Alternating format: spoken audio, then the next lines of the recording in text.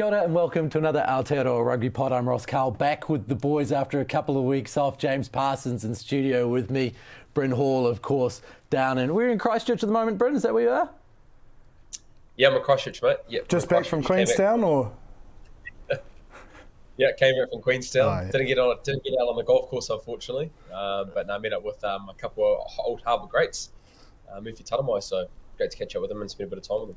Oh, nice, but not on the golf course. Not on the golf course. Not on the golf course. Slow Sunday start, I heard. Missed his tea time. Yeah. After all of the practice he had the week before, it's a surprise that he was an absolute pro by that point. Surely. Hey, speaking of pros, how good Foxy, second at the Irish Open. I know we're not a golf podcast, but... No, but geez, he's been good this year. He has, very good. He's been very, very good this year. But we do have some good stuff to talk about because, wow, the All Blacks were good. There were some crazy results. Australia, England and South Africa, Wales going down right to the wire. It was a hell of a weekend of international rugby. Let's start, as we always try to, but don't always succeed in, with the quick fire round. Jipper, your team of the week, who was it this week? Fiji. Man, I think they could be a dark horse for 2023. Like their physicality, their ability to win their own ball, get across the gain line in their offload game as expected, but the way they're winning collisions is allowing them to keep that ball alive. It was a great watch. And a Tongan team that probably came with a lot of expectation, they did the business. And it's not just the tries, to be fair, they held them out to 0 and there was a lot of attacking prowess there, so that wasn't very quick fire, sorry. I felt for those Tongan players because they were hot and Tongan players hadn't had a lot of time together before that. But what about for you, Bryn? Yeah, I had the Fijians as well. Look, I thought their offload ability and physicality, it was actually pretty similar scenes to watching the Chiefs and the Fijian Drua, with those offloads and how hard they are to beat at home. So I've gone Fiji, but then I think you can't go past the All Blacks. You know, they had a lot of pressure on them, and we talked about how good this Irish team was, and look, they put through a pretty clinical performance and things that they'll be pretty happy around. And no doubt we'll delve into that a little bit more, but you can't go past the All Blacks and their dominant performance against Ireland on the weekend. Oh, we'll delve into that. We'll be here for another hour. So did you go Fiji or the All Blacks there? You confused me. Well, you went Fiji, and I've jumped on the back of that, but then I'm going for the All Blacks. Okay. I'm going for the All Blacks. So he's got two teams. Yeah, it's like choosing between Crusaders loose forwards each week. Yeah. He has to choose his team of the week. What about Test Player of the Week for you? Ardie. Yeah. Man, wow. That's all I've got. Yeah. Just some performance. Yeah, 3 letters, all the analysis you need. Oh, wasn't it though? Holy dooly. That was a hell of a shift at Test match, level. The speed of that game, and he's still, going right to the end. And the amount of touches, the amount of involvements, second to none. Great player. Great player. For you, Bryn? Yeah, I would have gone Ardie, but I think it's going to go someone a bit different. I thought Aaron Smith was great. And I think what he kind of gave us, what we talked about previously around with the quick tempo and the ability that Nuggie has to do that for us, gives guys like Ardie with their ability to be able to play on top of teams and being able to make our boys go forward and have a lot of opportunities. So I thought Aaron was at his world-class best and probably needed, I think, for us. We talked about it a lot, so I think Aaron Smith, but Ardie, you could go with Ardie as well. He's been some phenomenal form. Now, you gave us your Test team of the week, Bryn. What about the team that's improved the most since November and what we saw at the end of last year? Well, I just think the Fijians, I think, for me personally. I think, the involvement of the Fijian Drua players have been able to play at that Super Rugby Pacific level and then been able to come back and get in the performance of how they're playing. And I think, don't underestimate, Mark Ryan, Jason Ryan and his involvement in that group as well.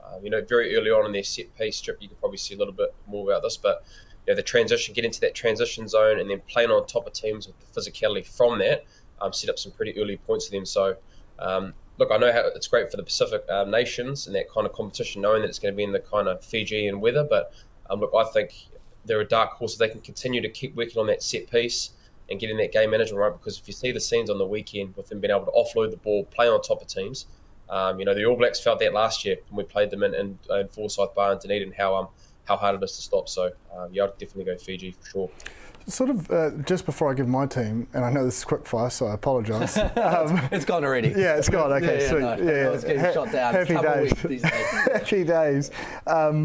It's sort of like, I want to liken it to when the Jaguares went really well and then Argentina went really well. Like, I feel like the Ndrua boys, and because they've played a lot together, you know, they almost hit the ground running in different jerseys, but, you know, similar playing styles.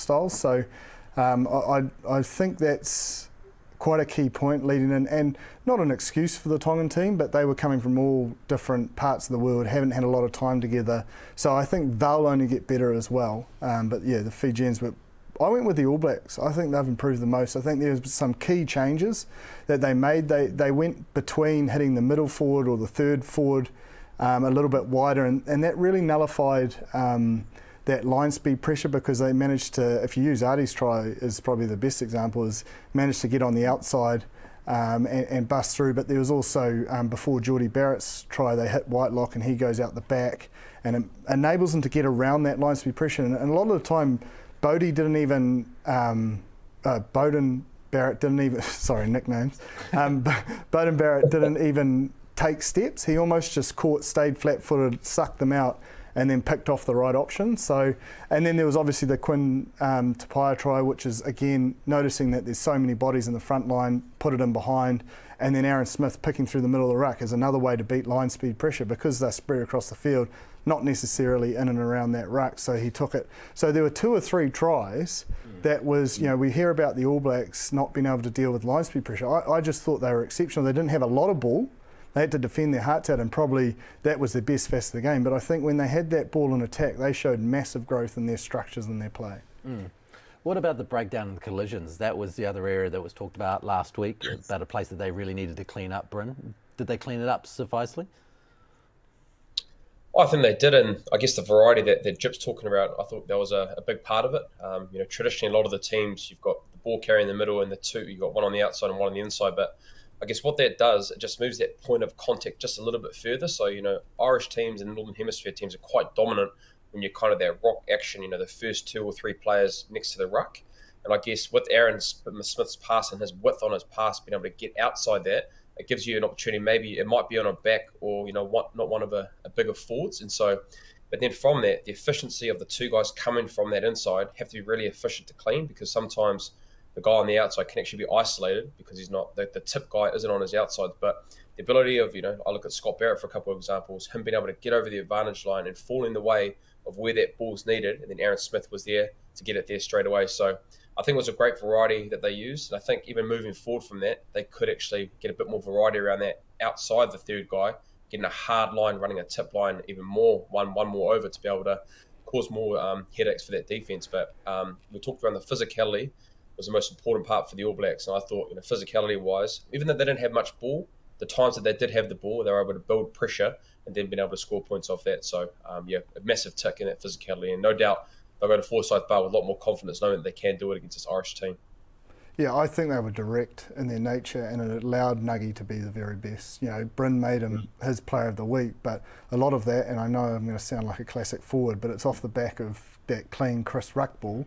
And Bryn's right, in terms of when they hit that third defender, if you're the middle guy, Ireland were like rushing up, and it's almost like a triangle on you, and it enabled them to get that easy gain line because this defender's sitting a little bit back, and if they fall the right way, all those cleaners are coming from the inside, so they just get rid of those bodies, the ball's there, and it's play. So those adjustments were critical in having that success. It wasn't, you know, it was really calculated, is probably what I'm trying to, their physical dominance and their ability of getting it was really calculated. It wasn't just, you know, one-off runners trying to win that macho wall. It was you know, well thought out and executed to perfection. Was it an obvious adjustment? You know, was it an adjustment that Ireland would have expected but just couldn't handle?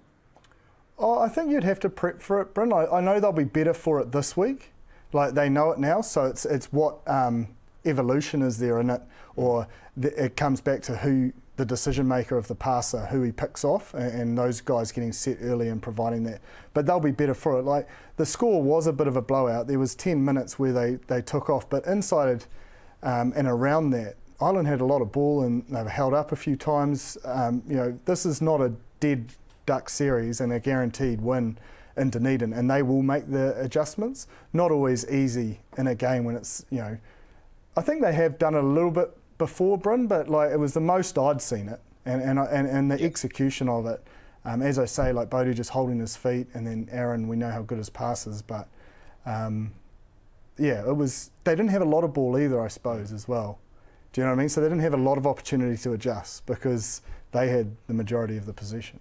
Do you kind of want it that way, in a way? If you don't have a lot of ball, in a way, everything you do is a threat. If you've got a lot of ball, suddenly they feel your pattern, Bryn. Yeah, I think so. But I think, I look at kind of, if I use our experience at the Crusaders, sometimes we didn't win games, we didn't have a lot of ball. Sometimes you feel that you can actually win the game, you feel better without the ball. And especially if you're, rocking at, 92% defensively, more times or not, you're actually going to get penalties from whether it be a turnover, a counter ruck, or being able to put their team under pressure. You look at Sevu Reece's try, Ireland were continually asking questions of the All Blacks and that, but just due to the fact how good the defence was, Sevu then scores that try just off a little fumble, an offload, James Lowe falls over, and then Sevu goes the full length of the try, which almost feels like a 14-point try because Ireland would have felt that they were in control. But I guess one thing that the All Blacks can take confidence in knowing is that the kind of changes that they did, you look at Beauden Barrett's try for Quinta Paya, Jamison Gibson Park, very similar to actually the Kiwis as well with Aaron Smith. That kind of space in behind just a ruck because the nines tend to slip in or be close to that ruck. That's one way you can nullify line speed as well. So no doubt, hitting that third player and getting a bit of variety of that. Then I think the kicking game as well is really good for the All Blacks. Seeing those attacking spaces and then being able to go back to the contestable games. Like I thought Aaron Smith's kicking game was great, and the times that we did kick, we were able to get up and contest the ball. And then, some of the times you get it, be able to get a turnover, or sometimes it's just done there and they're not able to tackle that. So a lot of great things that the All Blacks have done, but knowing that group, Irish will be able to see what's coming for them, and it'll just be more so can they back up their performance with their physicality, because that's where it all started and that's where it needs to continue. I also want to mention that Quinta Paya try is just the heads-up play. They knew. I don't know if you remember, Jamo did that dummy and he tried to have a run instead of box kick, and he got caught in that ruck, and then it was turned over in that ruck. So, Bodie and Quinn obviously ID'd that because they knew that kick space and no one was there. So if you don't understand that rugby system, you're probably looking at it going, who's stuffed their job up? Well, it was just that heads-up play to know that, Jamo's isolated himself in that ruck, there's a turnover, that's where the space was. It looks easy, but to make those decisions and then execute it on the run was just exceptional. It was, that was, I felt the difference, that execution when it came to it, the All Blacks pulled trigger and they nailed it. The precision of his chase was amazing. Yeah. And just on there, I just reading an article about that about 20 minutes ago around Quinta Paya was actually calling a different call. But Bodie, they both had a quick look at each other, and then Bodie saw the space, like you said, would have seen Jamo, or there was nobody sweeping in behind, and then been able to put that kick under quite a lot of pressure from the Irish defence, and then being able to Quinn hold his line to be able to not be offside and then score that try. I thought it was fantastic, and probably one thing the All Blacks probably want to work on defensively, because traditionally the New Zealand Nines want to end up being quite close to the ruck or slipping into the line to help out the forwards. And, I thought Ireland were able to see that space as well. Just in my, Johnny Sexton put a nice little kick in. And then, I don't know who actually regathered it, Jipper, but then it could have been an inside ball to Jammer to score that try, but Geordie Barrett ends up intercepting that ball. So I think, we're talking around how clinical the All Blacks were, but I think defensively, that's probably one area they want to try suss out when it comes to their pendulum of their back foot and how we can use our nine maybe to get in that pocket a little bit more to cover those attacking kicks that Ireland got in that first half. Yeah, well, you've got a couple of options there. You can sometimes hold your 13 back, but then that slows your line speed pressure, so that 13 can sort of go halfway house to get back to cover the quick. Rico's probably quick enough, but I just think, there's no better feeling than forcing an error and scoring from it like they did with the Sevu Reece try. So you want that 13 committed. So I think it's just getting that balance right between who does cover that space in behind, and maybe not always utilising your 9 to slip to create that one extra defender. Let's talk about that defence on the line too, because, and Rieko Ioane in particular. It seems like, even within little tiny moments, he's making extraordinary decisions right there about where to put his arm and where to dislodge the ball, how to roll the player. Like, the skill level in what he did is huge. Well, Leicester as well, and rolling with the player, getting under them. Like, we've seen it a lot throughout Super Rugby, but it's another level up, and the speed and the tempo, and even before that first try, man, like it was just like ball, and there's just black jerseys popping up, getting around the corner, popping up, getting around the corner. And you almost, like, that's early on in the game, and I was thinking, how are they going to sustain this? Like, the defensive efforts were just massive on the back of those efforts, and I think there's a genuine thought to try and knock that ball out, you know, like that. We're talking seconds, but yeah, the defensive effort of the midfielders, but also the wingers, I think, in and around the ruck sometimes as well, was exceptional, because the ball was coming so quick, you can't always get those guys to fill, so they have to tighten, and you know, they're good for it. But again, I think Ireland will make those adjustments, and they'll be able to, I suppose, punish them a little bit more if they do get caught that short around the ruck again. We talk a lot about comms, don't we? Sorry, Bryn, we talk a lot about comms on attack, but comms on D, Bryn, like, can you talk a little bit about what's required to achieve what was being achieved in and around their own line? Oh, I think it's better to make really good decisions first and foremost. Sorry, actually not first and foremost. Physicality is probably the biggest thing in being able to dominate the collision. But sometimes you're not able to get that. And coming back to Jip's point, if you don't get that, then it's being able to, as your winger or your kind of second five, if you're in that kind of zone, you've got to bring your forwards out and have the confidence to be able to bring them out with you. So then you've got a line that's been able to come up to defensively, or just hold back a touch and then make a decision a little bit later due to the ball speed. But it comes around a lot, Ross, and I think it's the micro comms between each other, between each player. And so, you know, you've got the halfback that traditionally, you know, we'll talk as much as we can, which we've got our eyes pretty much based in it around that ruck, and trying to talk to your rock or your action, your first two defenders either side of the ruck, and communicating that and seeing how the play's going. But you know, if it's a midfielder or a second five, sometimes, you know, it's identifying who's next to you. You know, if you've got a prop, you know, you probably can't afford to leave him behind too much. So you've got to be a little bit more passive and connected with them. But you know, if you've got an Artie Severe or a six, you've got more of a license to knowing that they can probably deal with a bit of footwork and can make decisions on the run if there's animation in front of them. So I think it's just collectively, you've all got to be on the same page, and it's those micro comms. If you're quiet, you know, you're indecisive, you're not going to know who you're on. So, you know, coming back to your midfielders, your halfbacks, guys coming around the corner, talking to each other, saying, come with me, or knowing that it's slow or quick ball. There's a lot of things around it. But for me, I just think it's, you could probably, might be a little bit different, but the micro comms between the guy inside and outside you gives you confidence to then make a decision, whether it's a tackle or you've got animation in and around you from lines coming on attack. But you know, communicating that all the time is pretty important defensively. Sometimes you, as a forward, I find it's about that two-way comms. You know, it's listening. Your comms is actually listening to what you're being told to do. So your halfback's huge, and then probably your first midfielder setting that width of when you're coming around the corner, and you've just got to trust them. And sometimes you make a tackle, you're getting off the deck, and you're literally just going, where do I need to be? You're listening, and it'll be someone like Bryn saying, Jipper, you got to go. You get round, and then straight away you're gone.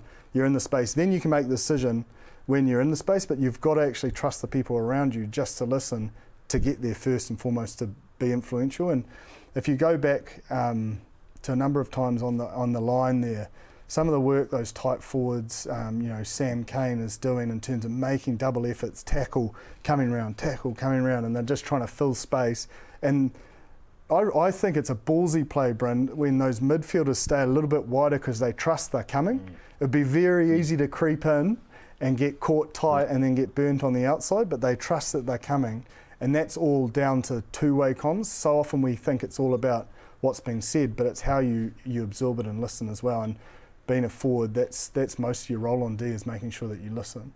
And that's a lot of time in training during the week to get those things so you just understand each other. Yeah, but it's like, I don't know, halfbacks' voices are so distinctive. I don't know. It's like it's born into them. It's just you can't miss it. You can't not hear it. Because it's always talking. Yeah, it just must be always constant chat. But I think also as well, what's really important, you're talking around listening, Jip, and being able to obviously communicate it. But I think it's understanding and making good decisions of what that is, because look, you don't want to be making 20-odd tackles, but so if you can influence a game of like someone makes a really good chop tackle and the guy, the first arrival that's on the ball jackling, then you've got opportunity to get the ball to slow it down or you get a turnover. So again, it's been about being able to make really good decisions. Like Artie Severe, I think there's a lot of times in games with big moments, it's 10, 12 phases, and you could see him sniffing around, just waiting, all right, I can influence myself here. But he doesn't do it out of system. It doesn't like cause his teammates to put him in that much trouble. where he makes a bad read and then it costs you a try or being able to cost you a penalty. But I think also it's really good around that, making crucial decisions around the ruck, because you don't want to be making 20, 30 tackles. If you can stop it right then and there as a jackler, then that's a great way defensively as well to be able to help your team out and I guess stunt the momentum of the team when they have it. So I'm stressed out just listening to it. You know, like the idea of being on your own line and having to take in all of these things. But it's also like, you know, for all the young halfbacks out there, it's using the name as well, like Jipper, get there. Because you hear your own name. Do you know what I mean? So you straight away. So it's actually an art. It's a role in teams. Like it's not aimless chat. They're not just yelling, you know, rubbish. It's really specific and to the point of what they need right then and there, which isn't always easy for them when it's, you know, held together. But they have to be everyone's eyes, and you know, we have to utilise our ears. Speaking of, sorry, Karen. Sorry, and just to finish off on that, that's why it's really, because, you know, if you're a forward and it's gone, you know, let's say hypothetically 2 minutes and you're defending your line and it's gone 16, 17 phases, and, you know, everybody's tired, especially your big boys, if they scrum and do lineouts and they're hearing same way. But if you actually get a voice and a name on it, and it's like, Sam, go same way, or Sam, stay, look up and watch the rover, it just helps them out so much. And so as a young nine coming through, I think it's important that your micro comms and a name and action. I think what you said, Jip's perfect, because if you don't do that, you tend to not make good decisions defensively. We'll talk a little bit about yelling aimlessly later on. We talk about the England game, but let's move into this is what happened on the weekend with Scott Barrett. So obviously there are a lot of people surprised to see him named. Bryn, not so much. He made the call. He picked it. Somehow I feel like there was an inside little shoulder tap there. Nah. He just saw it coming. Nostradamus Bryn picked it. And what did you make of him, Bryn? Would you expect him to be being there for the next 2 weeks now, considering how well he played at 6, Scott Barrett? Oh, I think so. I think probably most of that team, really, that 23 or 15, because to put that kind of performance on, and I guess what we talked around physicality and around the breakdown, and I think Scooter does that pretty well on both sides of the ball. And yes, hopefully, you know, you want to continue to keep seeing that technique, and he isn't going to get a yellow card or a red card, but you know, with his line-out option's really good. Being able to have another person in the set piece is really important. But I think what he does do is he does all the dirty work, you know, that you probably don't see. You know, we love seeing Adi Severe and his ability to be able to score tries and being able to influence with his attacking game. But you know, Scooter's really great around that defensive work, and you know, I think he topped the tackle count, and his ability to be able to get over the gain line as well. I think with his hard carries and being able to put that ball out for Aaron Smith that we used as the examples, he did that great on the weekend. So. Yeah, I find it pretty hard if you would see any change this week. There might be 1 or 2 possibly, but I think he's done enough to be able to warrant another go at that number 6 jersey, especially with what we're wanting on the weekend, and he was able to do that for them. I think he's done more than enough. He's in my form 15. I thought he was exceptional, and he allows. He's a different style of 6, and he allows, as we spoke about, you know, Sam Cane and Artie to be on the field together, because he, you know, as Bryn says, covers a number of areas which allows them to sort of excel. So I think he made a hell of a fist of it. And it's not even the stuff that we saw. Like, if you just watch him, like, he just little niggly things of hitting defensive rucks to try and bobble that ball for the halfback at the back. You know, there was always a purpose to his play. Everything was, I've used it a few times on this, but everything was calculated, and the execution was on point, and he was a big part of that, and making sure that platform was set for others to thrive. As a coach, when you make a call like this, you know, it's one of those all or nothing things. They copped it in 2019 for making this call. This time around, it appeared to be right. Do they now need to stick with it long term to make sure that this is the way forward? Surely you can't jump in and out of calls like this. No, I don't know, because there are different oppositions. I do think they're going to have to give opportunity for someone like Akira, but whether that's this week, I'm not too sure. I think Artie went to blindside when Pitagus came on, so maybe they've, you know, looking at him as more of an 8. So potentially that third test may be an opportunity to give someone if the series is all said and done. But also different oppositions require different style of players, so it's not just going, this is our 115, or 123. It's really I suppose, specific to the game plan and what you want to execute on the day against what opposition. And they wanted to come at the breakdown, they wanted to win collisions, and there is no better man than Scott Barrett. And he played the full 80, moved into lock. You wouldn't even, blinked with the work he did when he moved into lock as well. I can't imagine that's going to change. They're not going to want to start losing the collisions or the breakdowns. So no, but it's not to say that Akira can't do that. Yeah, he did show last year he can do it. So where Scott's biggest strength is a set piece, I believe. Like he's a lock. So him scrumming at 6 is like a lock scrumming. Next year you're going to be loving it if you're George Bauer, aren't you? And that's a big part of that scrum dominance. Everyone looks at the front row when it goes wrong, but they look at the front row when it goes right. But it's an actual 8. It's a full 8 bit, and having your loosies head down, focus on scrummaging before popping up and looking is massive and getting that dominance that we saw the All Blacks have up front. So he's got a lot of things to offer, but I still think there are other sixes that can offer things that he quite can't do as well. Peter Gus, Bryn, I was really impressed with the way he used the ref 1 for that try. Outstanding use of the ref on defence to take out the flanker. But 2, what did you make of him in his time on the field?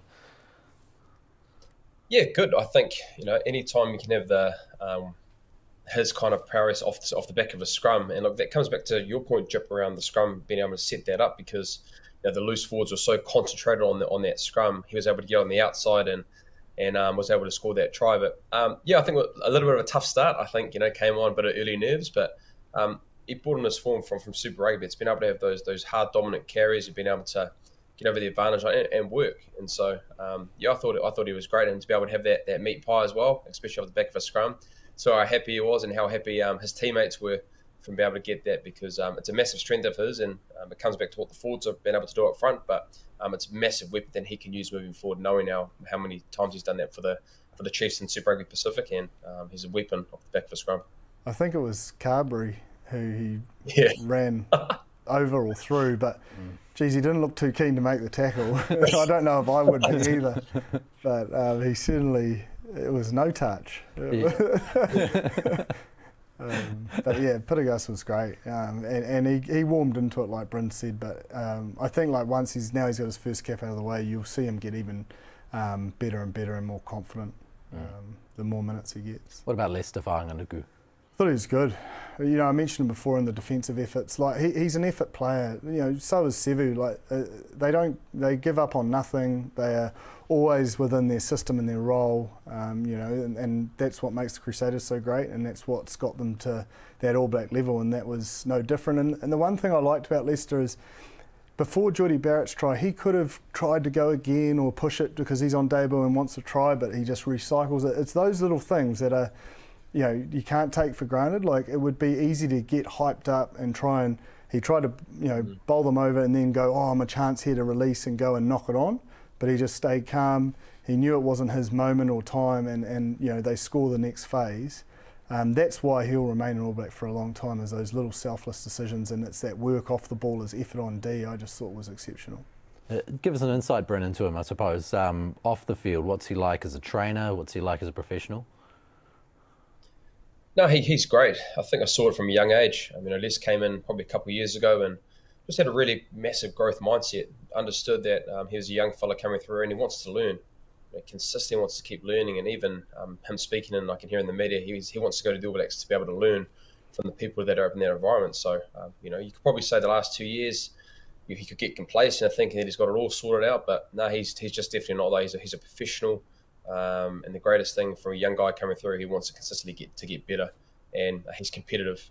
He's had George Bridge the last 2-3 years that he's been able to watch and from afar, and then I guess taking his position through his way of his playing has kind of just given the opportunity to be the All Blacks. But I think, like you said, Joe, I think probably 12 months ago, a very similar game we played against the Rebels, and it was that kind of game for us to go into the final. And he actually did a couple of double movements trying to make that extra effort play. And so it's great to be able to see him now, to understand that situational football is so much better in those examples, knowing that you don't have to do everything by yourself. You can, go with the advantage line, set up for your mate. And, Aaron Smith gives that ball to be able to have Barrett to score. So his growth in that has been great as well. He identifies things that he needs to work on, and he wants to get better. And he's learning, which I think is great for a young man of his age to have those kind of traits. Because he could have gone for the corner. Mate, and that's what I was just about to say as well. He went back infield. Like it was such a selfless run. Like it was like, again, calculated. They knew they just needed to build phase, build pressure, and they'll eventually get over. And that's what impressed me the most. And I was at the game live, so it's like you just see the work off the ball. It's like they're just as hungry to carry as they are to tackle. Both him and Sevu, like they work really hard. Now, for our Irish viewers and listeners around the world, they've listened to us go on about the All Blacks for half an hour. What about them, Bryn? Where did it go wrong? Where do they need to lift their game?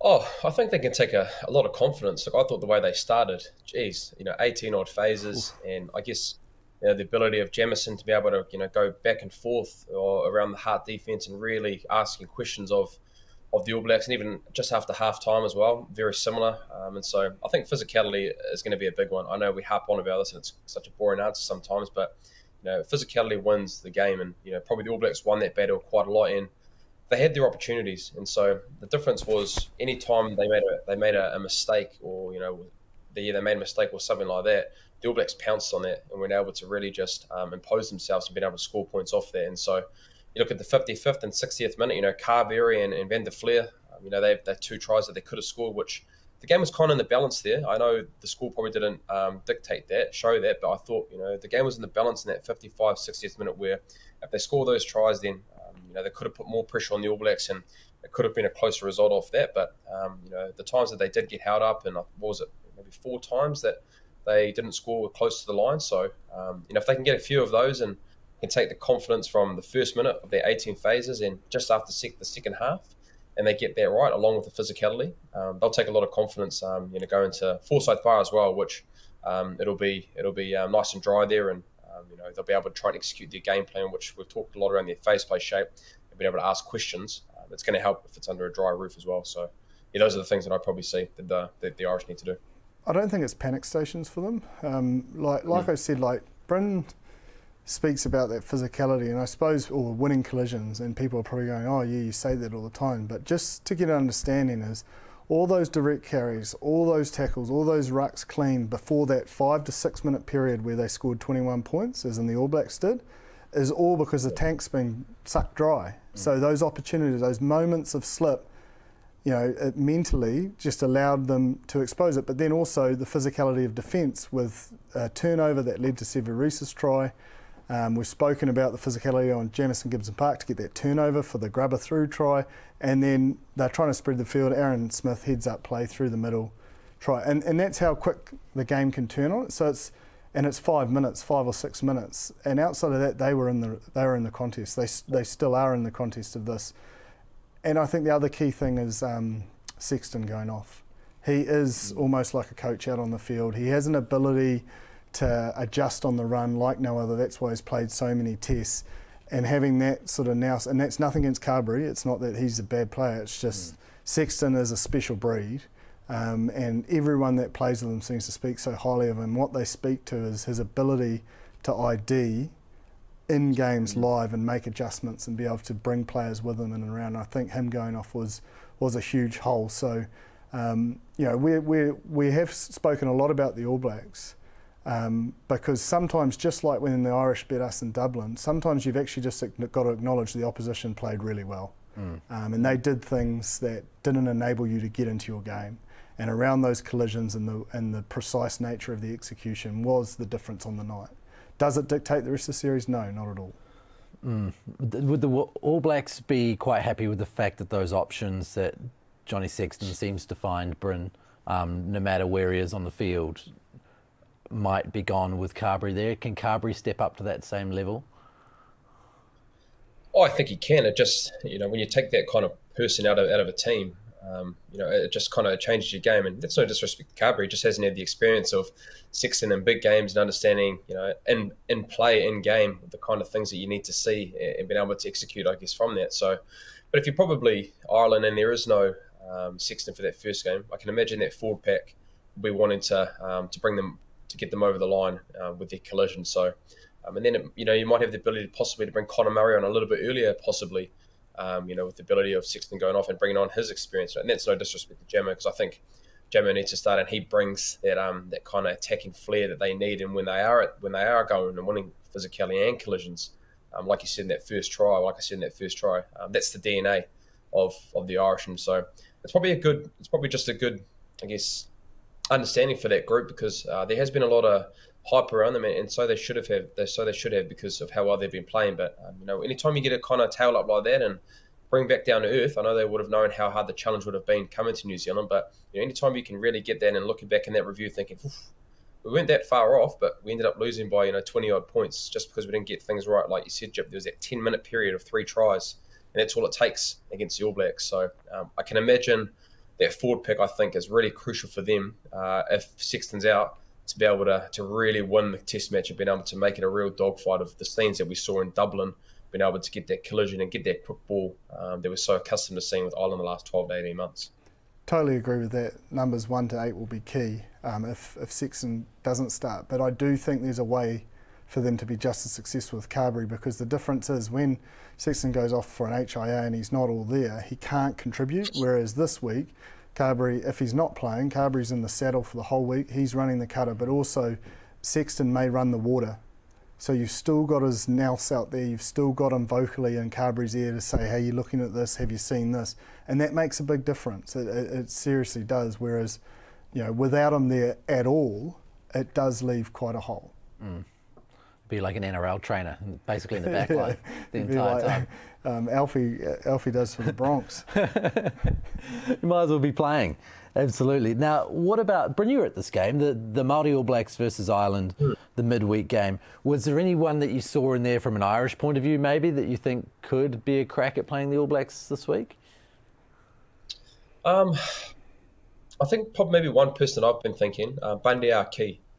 I thought he was great for that Irish team, for probably in a losing game. Not a lot of them, probably would have thought that they were good enough to be able to, I guess, stake their claim to be able to be in this Test match series to start with. But I think what he played against the Māoris, his ability to be able to get over the line advantage line, and that's not to say the Irish midfielder didn't do a job in that, but if I'm thinking one guy that probably staked the claim, and probably the added motivation of him being in New Zealand as well.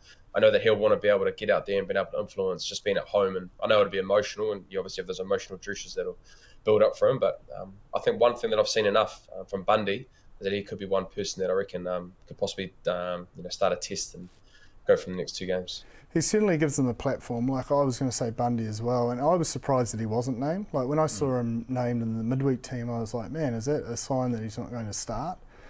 And he is different. He will set such a strong platform over the game line. Like he doesn't just run the hard lines. He actually he's got a bit of finesse. He's got a bit of footwork. And I think when he came on, you could see he just wants to be part of the game. He wants to set the tone and send a message that he's here in New Zealand. So I'd love to see him in the 12 for Ireland. And I think it would be a really, really good fit for someone like Carberry to have a bailout option like that. Because if it's not going to plan, you're always going to get gain line with him, and he's going to give you the ability to have time to make a decision on the next play. So I think he was huge in that game against Māori. He was into everything, and probably the one player that was the difference in keeping them within a sniff.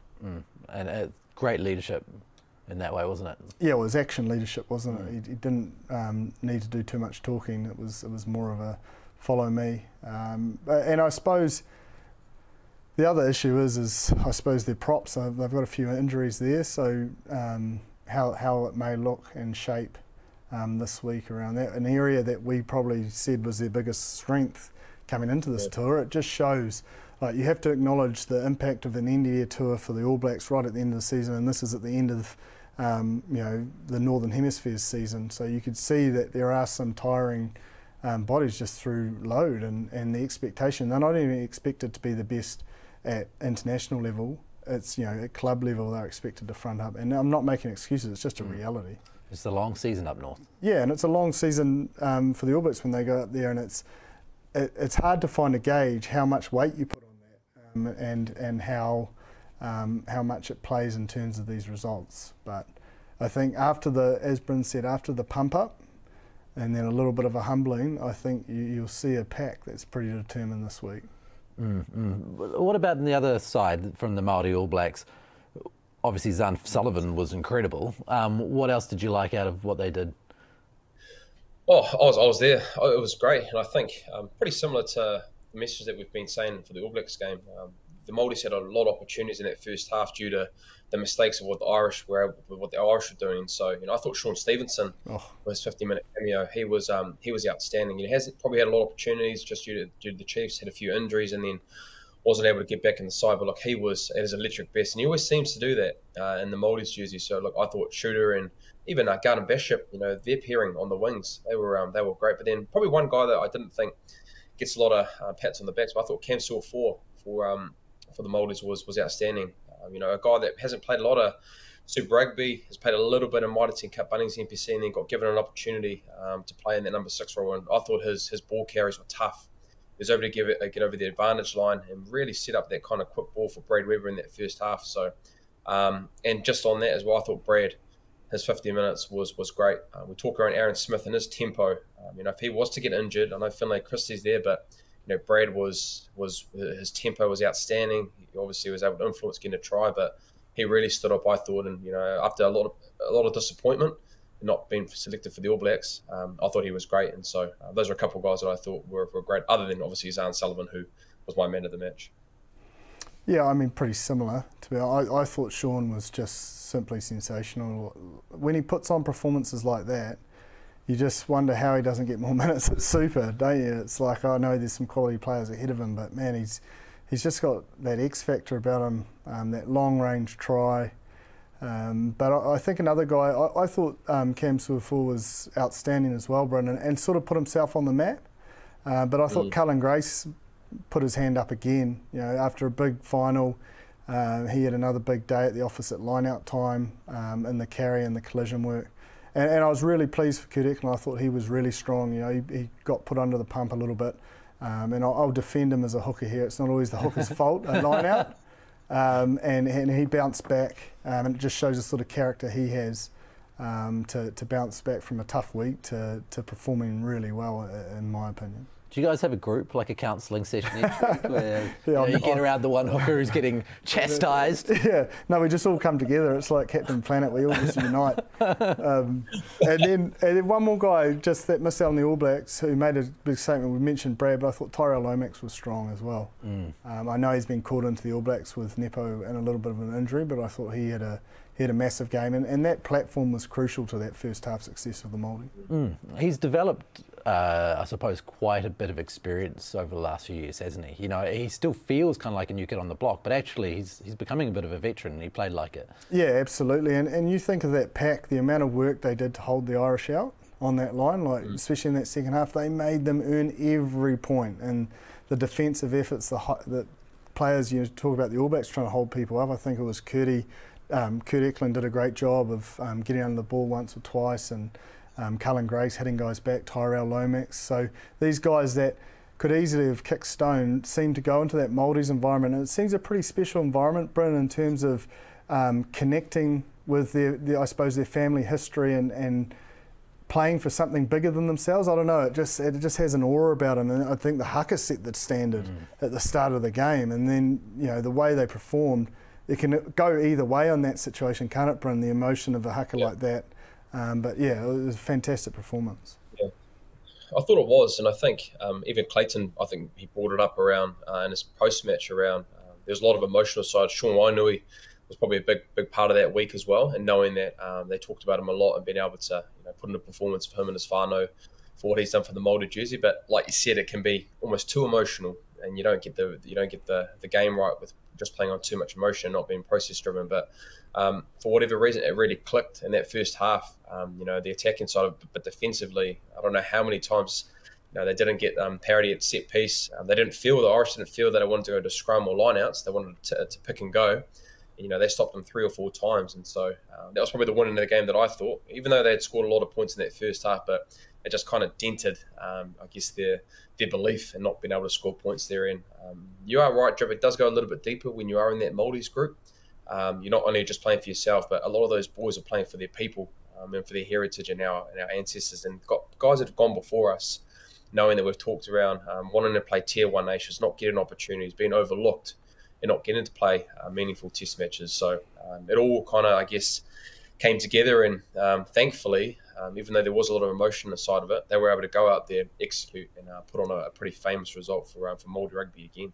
It was pretty emotional, especially after Sean Wainui's partner came out into the middle of the field with the kids. Like, my wife turned to me and she was trying to say something completely rugby related. She's like, "Are you all right?" And I was like, "She's gonna have to give me a moment." Like, yeah, it was yeah. It was a really nice touch from the Irish as well. I think it was it Foley that the Māori presented a jersey? I think that you guys were playing Munster. I can't remember, but something similar. So to see that gesture return was a really nice touch for Sean and his family. Let's have a look at some of the other games. The Australia-England game blew my mind for a lot of reasons that really had nothing to do with rugby. Oh. There were some things going on in that game that were niggly and bizarre. Let's go, we referred to it earlier, the screaming in the line-out. That's not kosher. You can't go about doing that. I think there's a gentleman's agreement, but we have seen more and more often this has happened, but refs step in to just say, hey, look, they've got to get their call. Players will always look for an inch to sort of push the boundaries to see if they can get their opposition off. But I thought the Wallabies showed good composure and managed to get through it.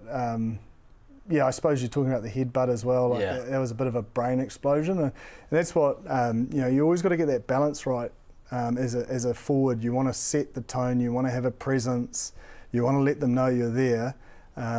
But that was, I mean, we can't have that in our game, especially around the amount of work World Rugby and unions are trying to do around head protection. It just wasn't the smartest move, and he was punished accordingly. And he was lucky that his team played the way they did through the first part of the second half to get them through, and win it easily in the end, really.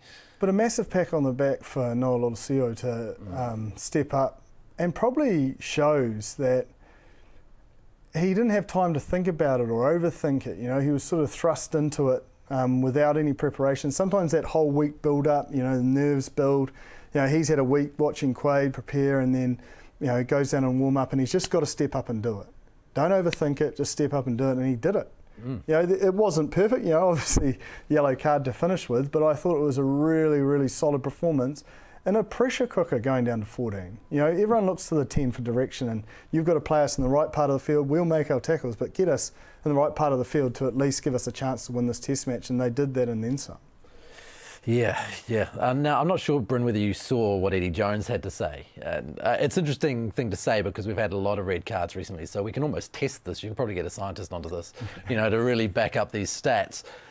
He said that after the red card, the referee favoured the Australians because that's what always happens. Now, we've had red cards in a lot of games this year. Do you feel that referees feel sorry for the team that loses a man or woman and, helps them out a little bit? No, I don't think so. It's classic Eddie Jones, isn't it? To be able to, I guess, have a talking point for that because, look, the Australians were down for the red card the whole game. So, for England, you should be really giving yourself to win that game. And so it takes away all the kind of, I guess, external noise around what's been said around how they should have won that game and I guess the way they didn't perform to get that result. So, no, I don't think they do. I think, to be honest, we probably should get Ben O'Keefe on here and ask him if they actually think there's... go, Jip. I don't reckon... I think this is Eddie trying to get an adjustment for the second test. He's always got a plan. He's always got a mind game because after I saw those comments and I thought, I didn't really read it that. So I went back and watched afterwards, and everything was fair. In my interpretation of the laws, everything was fair and very clear. And he can't say that we haven't seen if you go shoulder to head. If anything, the Northern Hemisphere have said that the Southern Hemisphere aren't harsh enough. So I don't know.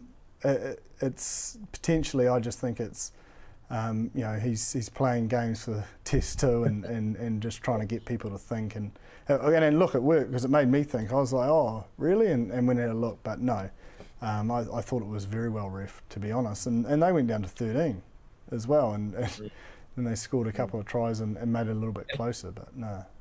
Yeah, and just to finish on that, the ability to be able to stay in the game, Jip, and then to have the last 10 minutes, really, it was Fangaha and then obviously Pete Samu with some great footwork to really ice it. Awesome feat. Oh, mate, like I've seen Pete do that, time and time again with his time with Crusaders. His ability to talk about impact player when players are tired, being able to bring a guy on like Pete Samu to show that kind of footwork, what he can bring, was great. So I guess one thing for the Australians, the way that they finished, it was never really in doubt after Pete Samu scores, but to kind of score 2 tries at the back end of a test match will probably leave a bit of a sour taste, which is probably going to be great for Dave Rennie, actually, to probably just say, hey boys, luckily good result, good fight back and resilience, but I guess would have a little bit of a sour taste in their mouths just with how they finished that game. But great win for them, especially under trying conditions, and I guess having a red card very early in the game. Now, I might be showing a generational thing here, but I was watching this game with my father-in-law, and when Banks did his injury, I couldn't look at the screen. I was like, oh, that's harsh, that's broken. My father-in-law, you reckon it's broken? I'm like, well, I'm no doctor, but I'm pretty sure that arm is snapped in half, but I'm not laughing at the injury. I just thought it was...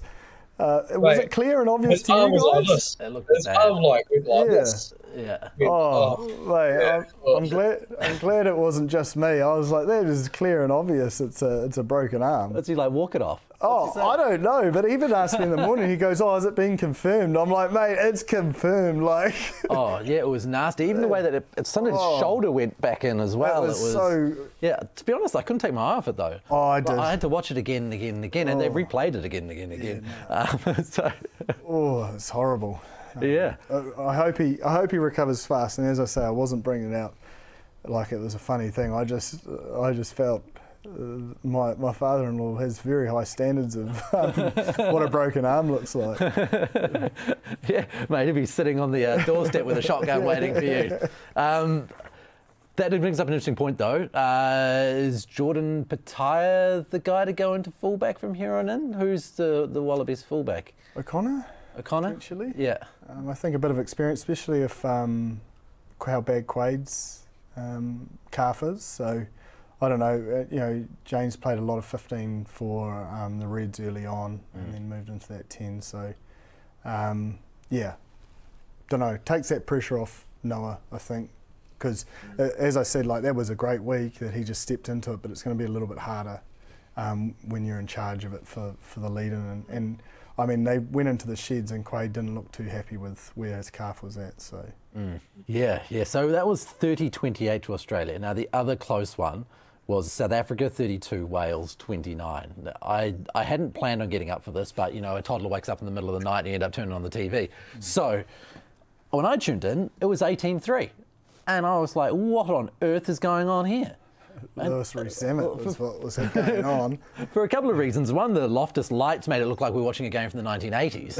and two, this was a really good Springbok team on paper. Yeah, it was, and they had to use every ounce of it to get back into this one. And I think Wales will look back and just be so gutted with their discipline. Like they penalised themselves out of the game and allowed the Springboks to piggyback and go to something they know and love, and that's their rolling maul, and then put themselves within that kickable penalty range so late in the game.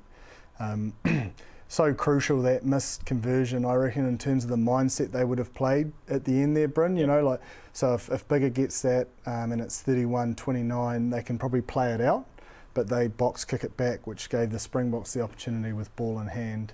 And I understand they weren't playing for a draw, which is fine. I'm not having a go at the tactics, but just little moments like that they'll look back on, and it'll be one that got away, and one that certainly would have surprised me anyway. I was picking a pretty convincing win from South Africa. So Wayne Pivac and his men, it'll be interesting to see how the next 2 tests go, because they should be buoyed by that, but controlling that discipline will be the key.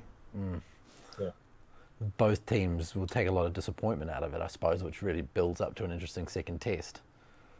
Yeah, well, it does, and I think traditionally probably the South Africans tend to have those slow starts, even if they do have a good team on paper. But I guess for Wales, you'd just be gutted because with an 18-3 head start of through Rees-Zammit, who who I thought was out. Here's in my form 15 this week. Opportunity to try one of them, but the other one, you get him in with a bit of space and no one in front of you.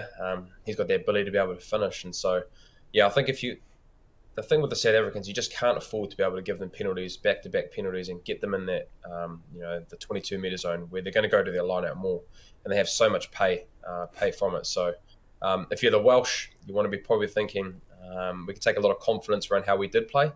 It's at the attacking side, but discipline and just knowing that you can't give the South Africans a shot there. You score 3 tries as a penalty try, but theoretically 3 line-out mauls, and then that's 19, 21 points just due to that. So they'll be disappointed. But hopefully they can take confidence, and they're not too dejected from not getting that result, and hopefully they can get better and get back into the series and make it 1-1 going into that 3rd test. Elton Jantjies is a player in South Africa who draws criticism relatively regularly. He's kind of mercurial. Some people aren't impressed by his kicking, his decision-making. Do you think it's warranted? Oh, he didn't have one of his best games. I think the fact he got subbed so early was a clear indication that he wasn't performing. But I think if that's the starting 10, you've got to give him another chance for sure. He doesn't play too many bad games. Like he definitely does attract attention, but there was a couple of up and unders that didn't go anywhere, and turnover ball and things like that. But I think he's good enough player to give him another crack in the 10 jersey. Yeah. And would you make any other changes across that team, the Springboks? Mate, I'd always start Malcolm Marx. I don't know why. I know he's one of the best impact players, but he just makes a difference. Whether it's because that 1-2 punch works really well, but I don't know. Like I'd just have that guy on the field more often than not.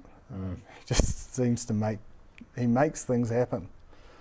That rig alone makes things happen. When he peeled off the back and went at the try line, I was like, good luck. Look at that monster. Yeah, what are you going to do with that? 6% body fat.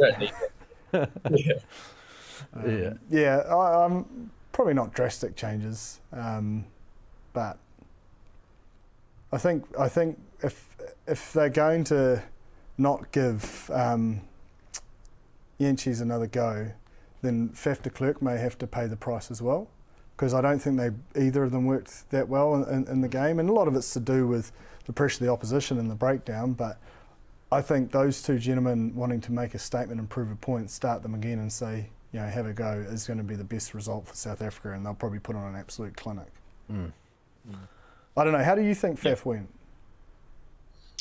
I think he's a good player, but I think he's probably had most of his time with Hondro Pollard, and been able to kind of have that kicking based game, and but he has the ability to be able to play at that up tempo game as well. So I think for him, it's just been able to whoever plays outside him, they're trying to complement each other a little bit better. So we know he's got a great box kick, and if they continue to keep going with that, which they probably will. But then I think it's his ability as well that he can snipe, and he can have that up tempo. So it's just the ability to be able to do them, have those both games, and choose them at the right time. I guess, and being able to then execute when he decides to go which style he wants to go, whether it be kicking or being able to have that up tempo, that he can have that ability as well. You want to see him run more? Well, it just depends. For me, I've seen him play at high tempo before, and I like seeing that because he can play on top of teams. He snipes it, then it brings in his kicking game, his attacking kicks when he does that. But for so long, they wanted to do the box kicks because that was part of their DNA, being able to strangle teams, been able to get in those positions of contested balls or kicking it long. So it's just whatever South Africa really wants to do. For me personally, I love a running 9. I love watching him run and being able to manipulate and influence through running and his attacking kicking games. But that's whether they want to do that with the South Africans. So you just never know. Aotearoa offered a lot off the bench. You could look at promoting him and maybe a Willemse moving to 10. I don't know. Yeah. But there's still a hell of a lot that he offered. I think probably the best player for me in the Springboks was Delende. I thought he was. Man, he's played some consistent footy for some long time. It's not just the crash bash stuff. He had some finesse about his game, and was a big reason of turning that game around to give them that front foot ball to allow them to piggyback themselves up the field. So Yeah, I don't think there'd be too many changes. Sometimes when you get a performance like that, it's best to send out the same 23 and say, start again, lads. Show us why we picked you the first time. Yeah, and watch them react. Yeah. There will be a reaction. Oh, yeah. And if there's not, the public will be into them. Yeah, absolutely. Argentina 26, Scotland 18. Michael Chetka opens it up, does pretty well in his first outing in San Salvador. Did you like what you saw? I definitely liked what I saw from an attacking point of view. I thought they were really strong in their structures, but also in the unstructured stuff coming back especially from deep. Really enjoyed their 9, Bryn. I thought, I'm going to look for his name, Bertrano. He was you talk about speed and up tempo and playing on top of sides. That giving those big men, Pablo Matera, Petty, Matoya, all those guys, front football, charging onto it, and they did that for the most part. But they did fall away towards the end and let Scotland back into the game. It was pretty evenly match, but Argentina to me always looked like a side that was going to win. There's a bit to work on, but I think for a new coaching group, and a coach coming from NRL to rugby, they made a pretty good fist of things, first up. I think as well. I think you look at last year and not being able to win, a lot of test matches, even though, there's a lot of things that they'll want to work on as a group, but very similar to a lot of these other teams in the world, they all come together. You look at Tonga and the ability to be able to spend time together, very similar to the Argentinians as well, being able to come from all corners of the world, come together, and most importantly, getting a result at home. And I think, it was great to see the scenes in Argentina, and just so it shows how much it means to them to be able to play back at home again and in front of a full crowd. So, look, I think it's a great start for that coaching group, and knowing just to get a win, it builds confidence in it. It's instead of losing and getting in that kind of role and snowball effect of not winning test matches, winning that game, which I probably thought Scotland going into that, it was a real 50-50 game, but it's probably the back end of their season and very similar to what we've talked about in the end of the year. It's tough to be able to win test matches at this time of the year, but great confidence booster for Argentina and a great start for Michael Chetka in his start as Argentinian head coach. I do think, though, you have to acknowledge some of the coaching, and one key stat for me is so often that we see with Argentina is, sort of reckless offloads, that they just sort of chance their arm a little bit, but 8 turnovers in 80 minutes. That is a low number of turnovers. So every offload, every pass they gave, every collision, they were, meticulous in what they were trying to achieve, and probably knew from the coaches if they don't get it right and they do make a lot of errors, you'd probably just get shepherds hooked. So there definitely was a change in mindset in terms of that, taking away that reckless nature and I suppose not respecting the ball. And 5 line breaks, I just really enjoyed their attack. I think, it's sort of, they had that flair balance with a little bit of discipline as well. You mentioned a little bit earlier the comparison to Tonga with Malakai Fekitoa, Charles Piutau, Israel Folau coming into that team, and I suppose the idea that they haven't spent much time together. In fact, I'm sure for a lot of the players it might have been one of the first times. And all new systems too. With new coaches come new systems and new ways of doing things, so it's a lot of change. Yeah. So what should the expectations be? I mean, because there's a lot of chat about this Tongan team. They've picked up some of the biggest superstars in world rugby, and there's probably a lot of expectation around it. Yeah, there is, but I think, they are all massive attacking threats out wide, but we've spoken about the importance of a platform up front. So it's just getting that, they've had a number of guys come back to play in the forwards as well. So just getting that balance right and making sure that the ball is put on a platter. I don't know if anyone would have done too well against Fiji, the way the mode they were in and the way they were playing and the way they were getting across the game line, the pace they were playing at, and in the heat, as you mentioned. So, and we said it, I don't know, a number of weeks ago when they named that squad, it's not going to be that easy just to flick a switch and turn everything around. It will take time, and we've jumped on the Ben Darwin theory of cohesion more than anyone else, and I think that is a big factor here. Yeah, it's massive. I suppose one of the things that Fiji's done really well is create a team like the Drua, and I know that's easier said than done, but you could see it. They started the front row, and those kind of things make life much easier, Bryn, in a one-off situation. Oh, well, that's it. It's cohesion. It's being able to understand the guy that's next to you and being able to play, and I guess at a high intensity, playing against the Australians and the New Zealand teams on a week-in-week basis. It's going to make your game a lot better. And you look at Samoa, a lot of those boys played for the Moana Pacifica as well, being able to play in that, being able to get a great result against the Australian A and being able to get that win. They probably don't get that, I think, if a lot of those boys weren't playing in that Moana Pacifica team at the start of the year. So it just shows, given opportunities at domestic level in Super Rugby Pacific and getting to be able to play week in and week out against that kind of opposition, it makes you better as a team. And so I guess for the Tongans, I hate to say it, I don't say it like this actually, it's the cohesion that they've got to try to build for a Rugby World Cup. That should be the goal for them. It's been able to come 2023. That's the goal of being able to play our best footy right then and there. So they've got a little bit of time now that they've got the Pacific nations to be able to play together as a team, understand what structures we want to do, knowing that the bigger picture is to come 2023 and being able to, I guess, ask questions and really be a formidable force come that time of the year.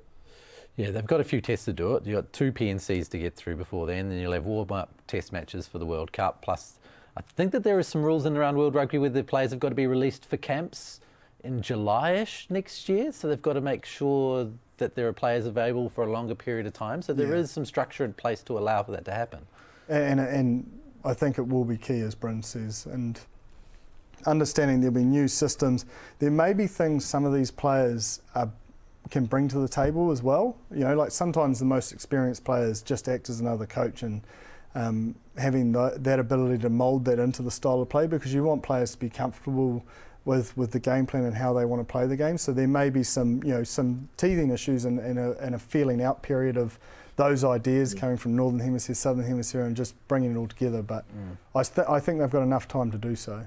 Yeah, so if you look at what they're going to do against a Samoa side, you said were very impressive as Australia A, what is the next step for them? Is this a win this weekend is right for them, or do you think that's going to be a little bit beyond their reach? No, I don't think it's getting too fixated on the outcome. I think it's about being able to have a blueprint of at least a couple of times their attacking systems working and showing it's putting defence in a position where they have to make decisions and they're choosing the right option more times than not. And then I think defensive systems is probably the most important in terms of a new group.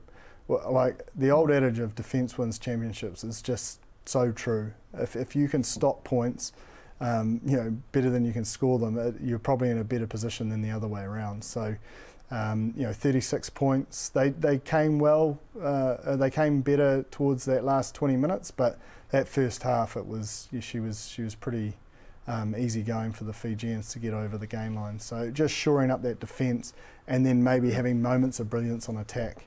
Doesn't have to be perfect, doesn't have to be a win, but there needs to be some growth with a second week together. Just before we get into our team of the week and our predictions for the coming weekend, Japan versus France. Japan were in that game, Bryn, for a long period of time. They'll be pretty disappointed to fall away from 13-0 at half-time to 42-23. Yeah, they would, and I think, for the French team, that game was, like you said, it was 23-16 in the 57th minute, and then I actually thought, Fofana was outstanding for the French, and, probably 2 individual efforts around him really kind of put it away from there. But I guess the great thing for Japan is, for 57 minutes of that game, they were winning collisions, they were being able to ask questions, put the French under a lot of pressure. But I guess for, when it doesn't matter if you're playing an A French team or a B French team, it's been able to stay there for the whole 80 minutes. And so even last year as well, there were a couple of opportunities where they started games really well and it got to that kind of last 20 minutes or last 15 or the last later stages of the game, and they won't be able to get the results through points or just not being able to deal with the pressure that was coming at them. So I guess a good start for them, and I guess that's kind of an area where I think they need to improve. It's those last 20 minutes of games, and I guess the later stages of games have been able to try and win test matches in those kind of later stages of games. Teams of the week. I'm sure it's going to be a mixed bag because there was a lot of footy on. Man. It's going to be tough going. Yeah. I actually struggled, honestly. There was so many players that played well and getting them into 15, but also acknowledging each game and where it ranked in terms of, I suppose, pressure and all sorts. So it was hard, and it's by no means a perfect 15, but I got there eventually. So I had George Bauer at 1. I had Sheehan, the hooker from Ireland. I thought he was awesome. Probably the one reason I loved him so much is when Sevu Reece got the intercept, he was chasing back and it was making gains on him. So always good to see a hooker pin his ears back. But he was busy, he was into everything. I've got Michael Aotearoa, the tight head for Samoa. Petty, the lock from Argentina. Ratuva, one of the big locks from Fiji. Scott Barrett at 6. Fraser McWright from Aussie A. I thought he was awesome. I know it's not the Aussie top side, but he still performed really well. So I got him in there at 7. Could have been Hoops, to be honest. Like Michael Hooper had a good game as well, but went with him. Artie Savia, player of the round, at 8. Bertrano, the 9 from Argentina. Bodie Barrett at 10. Couldn't split the 2 wingers, so I went with Hambosi and Awong. You know, Awong's match-winning intercept, and Hambosi he's a highlight reel. Delandi at 12. Nyathilevu, the centre from Fiji, he was unreal. Reece Sammet at 14 and Willemse at 15. That's a good mixture. Yeah, I don't know how that all go together, but as individuals they stood out. As coached by James Parsons. Oh, they probably all quit. Nice. Actually got quite a few similar guys with Jip as well. I've gone Bauer. I went the Fijian hooker. He was awesome. I thought he was outstanding, Jip. A little pocket rocket man, or not little, sorry, but a pocket rocket. And his how he played. I actually went offer as well because I think I talked around the whole week. We pumped up the Irish so much, and so I thought those 2 boys really put it to them and put them under a lot of pressure. So I went offer. I've gone Petty, and I've actually gone Sammy Whitelock, who I thought was, he's just probably continued on his form from the finals footies with his ability of how he's playing at the moment. So I've gone him. I wanted to go Scooter. We've actually gone Cam Suafor for his performance against the Irish and their midweek game for the Maldives. I went McWright as well. Thought he was great for. He's awesome. For the Aussies. But mate, how fast is he, man? Oh mate, jeez, when he scored his second try, that was ridiculous. He's like a winger. So he's one guy to watch. If Hooper gets injured, I think he was a surprise omission from the Aussie team. So a big performance. He's certainly letting people know. Yeah, so he's definitely one to watch if there's injuries in the Australian squad. I've gone Artie at 8. I went Aaron Smith. Could have gone for the Argentinian guy as well, Jip, but I thought Aaron, considering what we needed from him and the guy, I guess the test match of what it was, how really the kind of intensity that it was. I've gone Bodie at 10. Very similar with your wingers. I found it really hard this week. There were so many good performances. Wong, you could have gone with him with his match-winning performance. The Fijian wingers. Jeez, you just pick any of those boys with how they played. Colin was good as well. Like defensively, his efforts. Yep, but I've gone Zammit. I've just had to put him on there with with the Welsh, and then I've gone Sevu Reece at 14. So those are the 2 wingers. Could have chosen anybody. I've gone Tupai. I've gone Fofana for the French. Thought he was actually influential in winning that game and being able to win it for that French side. And I've actually gone Zahn Sullivan with his performance on the weekend. I thought he was great. Could have added a lot of players actually at fullback. I actually thought who was it? What was his name? The Argentinian fullback actually went quite well as well. So, but I've gone Sullivan to round off my Form 15. You know what I love about Sullivan? It's like he kicks a 3-iron. Like the trajectory is kind of low, and he just. It just looks different when he kicks it. Yeah, it's like his favourite club too. He loves to kick it. He loves it. That 50-22 was outstanding. Yeah. He doesn't mind showing how big that left boot is. Yeah. Hell of a weapon. It was. It made a big difference in that game.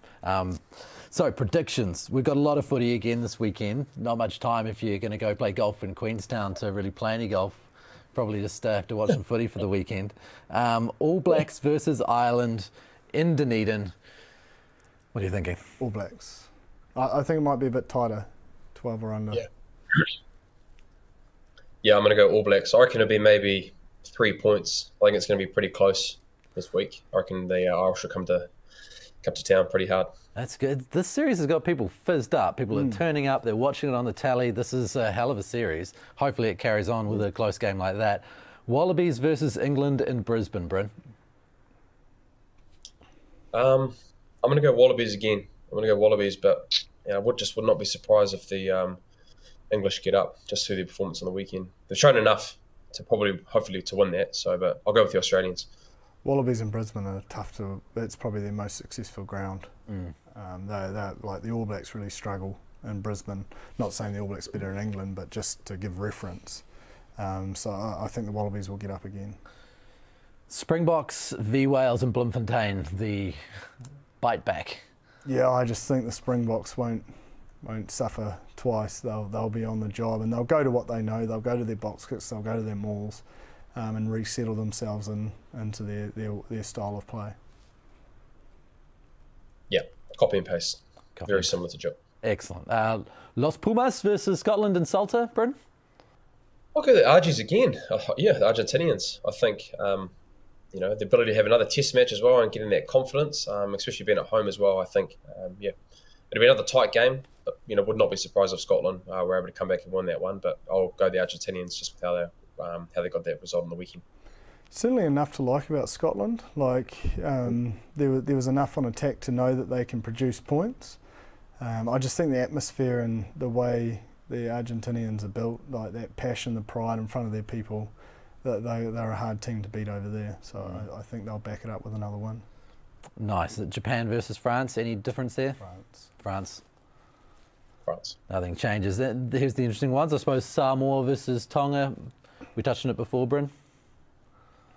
I'll go Samoa, but I think it's going to be a better performance from the Tongan boys. I think defensively, hopefully they make a few adjustments and actually a lot better in the contact and physicality, because the Fijians really dominated in the collision area. So I can imagine it'll be a bit better, but the Samoans, I think, will win that one.